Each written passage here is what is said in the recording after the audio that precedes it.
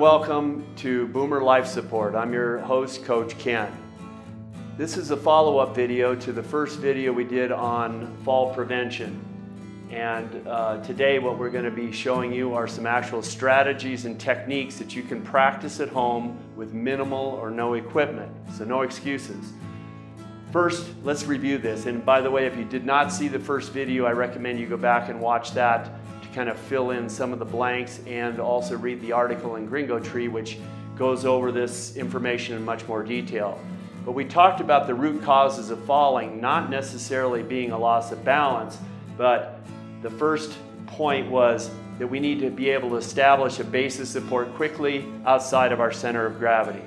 The second thing we need to be able to do is have the strength to decelerate our momentum as we start to go to the side or fall forward. So from this platform, I want to show you several strategies for how we're going to train both balance, static and dynamic balance, and then some different movements that you can do that will help you move your feet quickly to establish that base of support, and at the end, some strengthening exercises to teach your muscles how to react and have the strength to decelerate. So first, static balance. Visualize that I'm in a doorway here. What I'm going to recommend is that you train barefooted. If it's not uncomfortable, if you have bunions or something like that, it's not comfortable, please use shoes. But try to train barefoot. The other thing I want you to do is always have a soft knee, and imagine on your foot that you've got a screw behind your big toe, little toe, and your heel, and that those are what are gripping you to the ground. So get yourself a good purchase into the ground. So you're in the doorway, go ahead and have your hands ready if you need to, and then pick one leg up and count slowly to 10.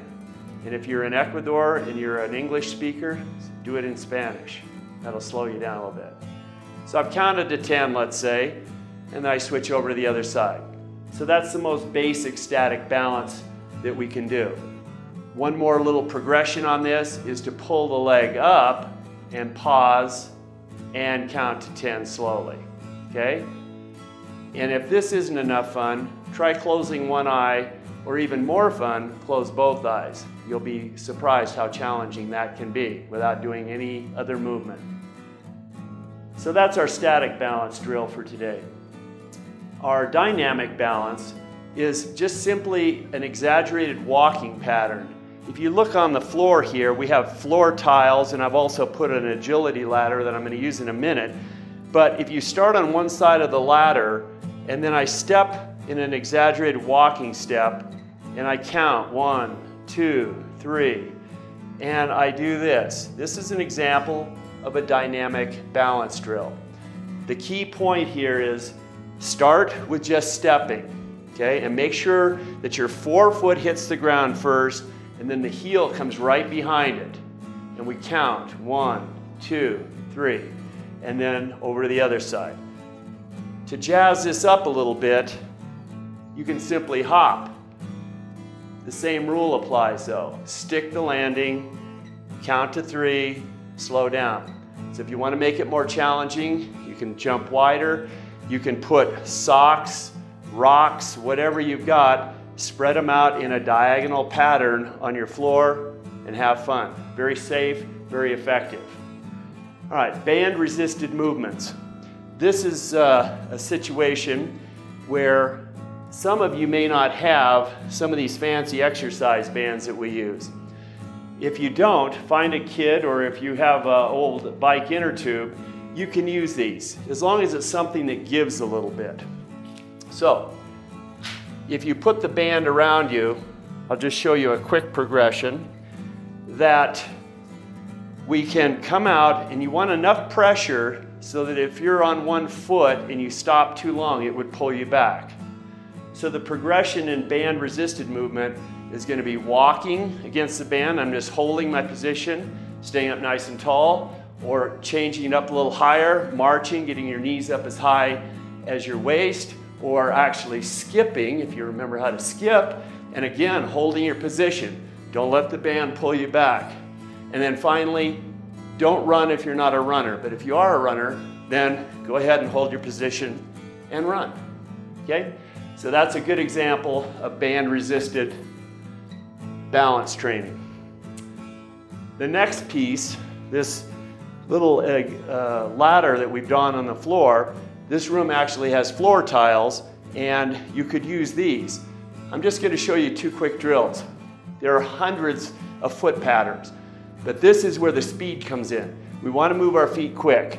So the first one we call one in. So I'm going to put 1 foot in this square, 1 foot in this square, 1 foot in this square. But in real time, it's going to look like this. Okay, real quick. The second drill would be 2 in. So I'm here, it's 1, 2, 1, 2, 1, 2, okay? So it's any drill pattern or foot pattern that you can do where your feet are moving very quickly, crisply. The last piece of this, strategy 5, is band or dowel assisted exercise. So we can take this band again, and we talked about developing the strength to decelerate. If I'm in this position and I get in what we call a split stance, where 1 foot's forward, put my hands on my hips, and I drop down just a little bit, come back up. The band is pulling me back, it's assisting me. So I can drop down pretty deep, it's safe, I'm controlled. Keep your feet about hip width apart, go down, pause, and back up. And actually, you want to control this deceleration. So exaggerate it. 1, 2, 3, 4. Go down slow, then come back up. So work that on both sides.